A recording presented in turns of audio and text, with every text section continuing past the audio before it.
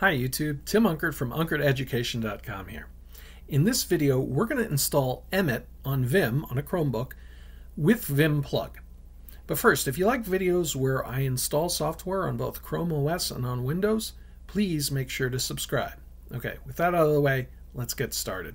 So the first thing we want to do is get Vim Plug set up. So what I'm going to do is open a new browser window, and I'm going to search for Vim Plug. And I've got this June Gun Vim-Plug for this GitHub repository. And if I go on down here, I'm going to go on down to installation, and I want Unix, okay? So I'm going to copy this, all right? And then I paste it into my terminal with Control-Shift-V, and I'm going to click paste. This tells me what I'm pasting, so I'm pasting that in. I'm going to hit enter, and there we go. We have Vim Plug installed. Okay. So now what I want to do is I want to search for Emmet Vim, okay? And I've got this mat-n Emmet Vim, okay?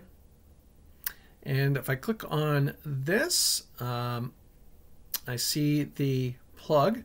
Now, to get this working, what I have to do is create a vimrc. So in my home directory, I'm going to do vim.vimrc, and that's going to create my vimrc.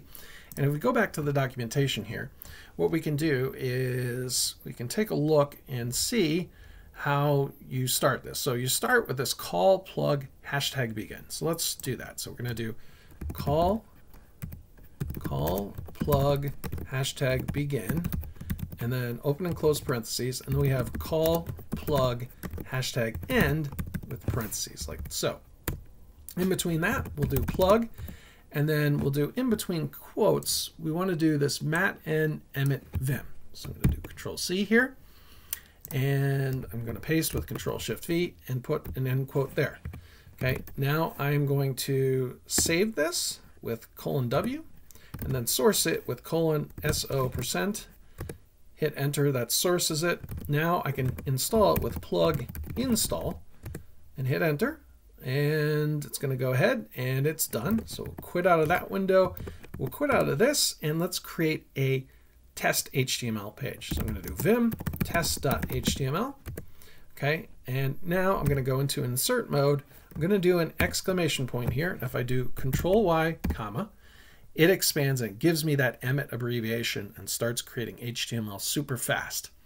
So that's pretty much it with Vim Plug on how you install Emmet on Vim on a Chromebook. I hope you liked this video. If it was helpful for you, please give it a like. Thank you.